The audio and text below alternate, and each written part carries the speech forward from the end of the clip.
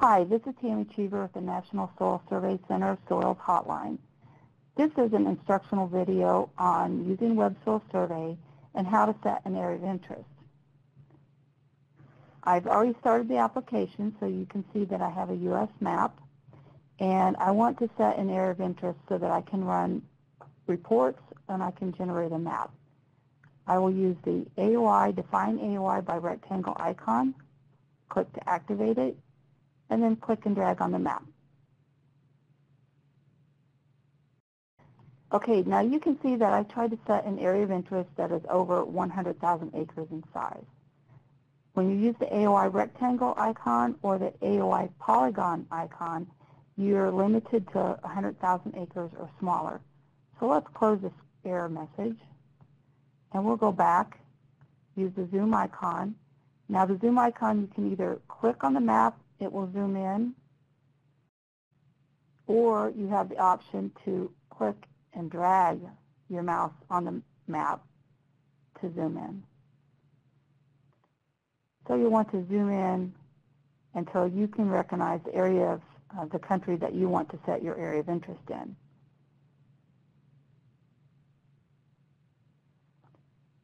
Once you're zoomed into the level that you need, click the AOI rectangle icon, and then click and drag on the map to set an area of interest.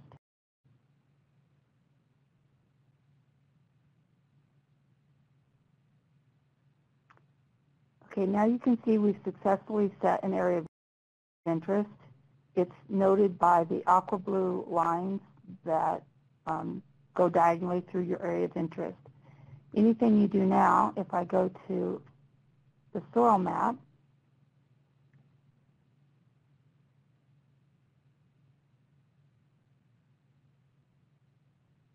you can see it tells me about soil data within my area of interest. I'll go back to my area of interest tab.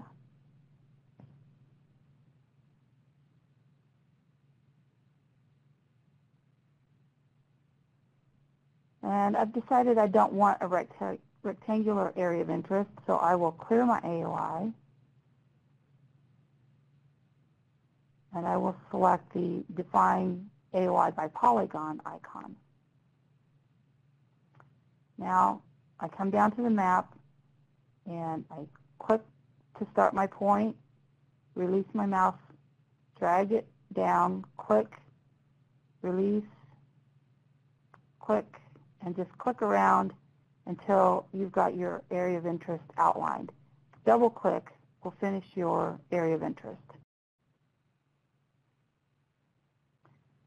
So now that we're done demoing how to use the AOI rectangle and the AOI polygon tool, let's use the Clear AOI button once more, clear our area of interest.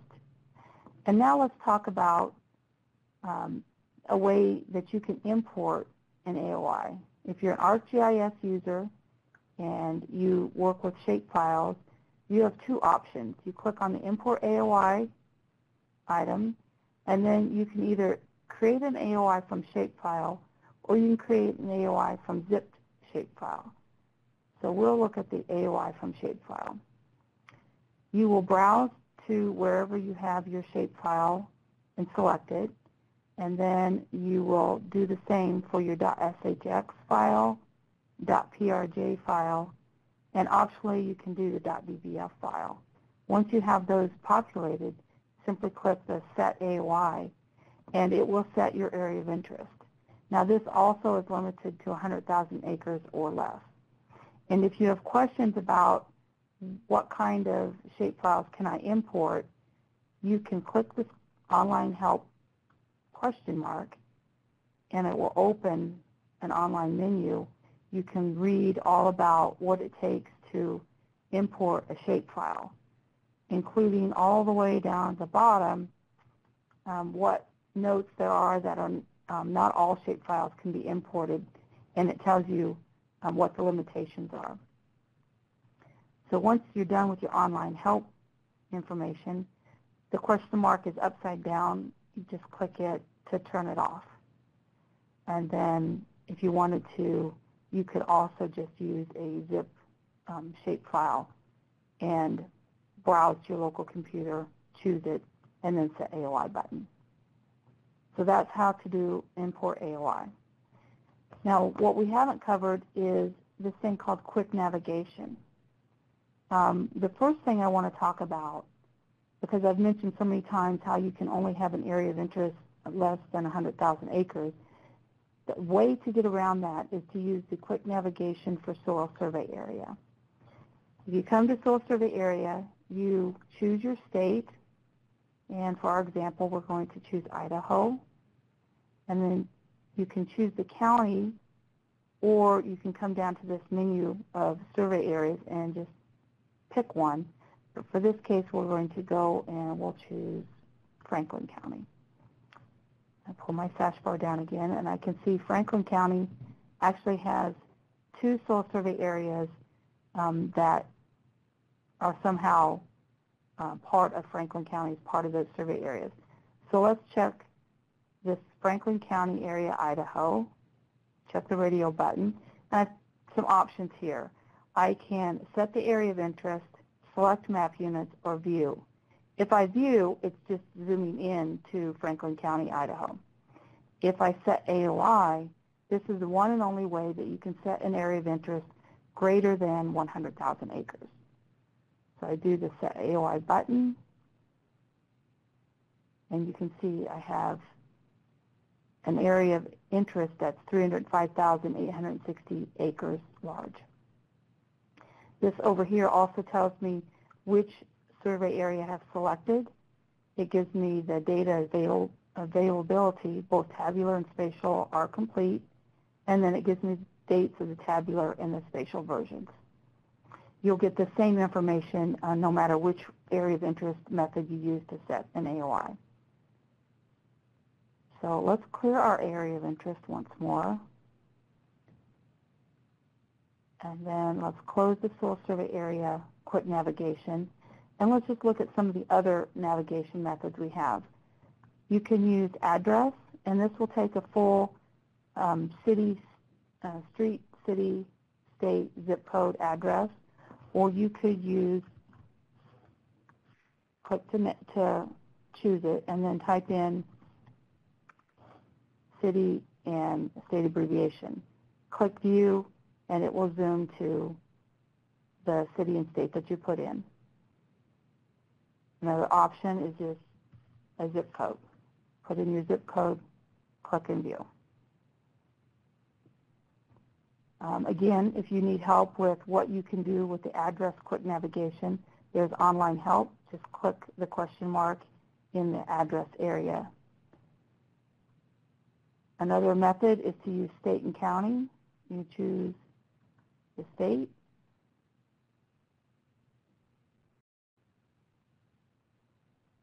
And then you choose the county, and you click view. Now these navigation methods are just navigating you to the area that you've chosen. It's not setting an area of interest. The only way you can set an area of interest is with the AOI polygon tools up here, the import AOI, or that soil survey area, and then the set AOI button. So that's state and county. You can also do navigation by, if you know your latitude and longitude, you can navigate by that. Also, if you know section, township, and range. And we also have Forest Service, National Forest Service units. So let's just use Alabama, this Forest Service unit here, click view, and it will zoom to that Forest Service area. And this happens to be highlighted in green, so you can see where the Forest Service boundaries are, but you've not set an AOI interest. Navigation method we have is the National Park Service. You select that item, and then select your state and the park name, it's your drop-down choice list, and then click view. Now this will navigate us to the National Park, Glacier National Park, and now we'll just use an AOI icon tool to draw a larger area of interest.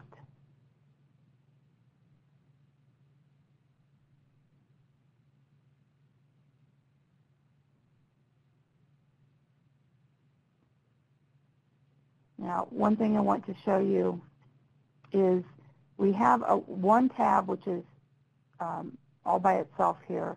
It's called the Legend tab. Click on it to open it,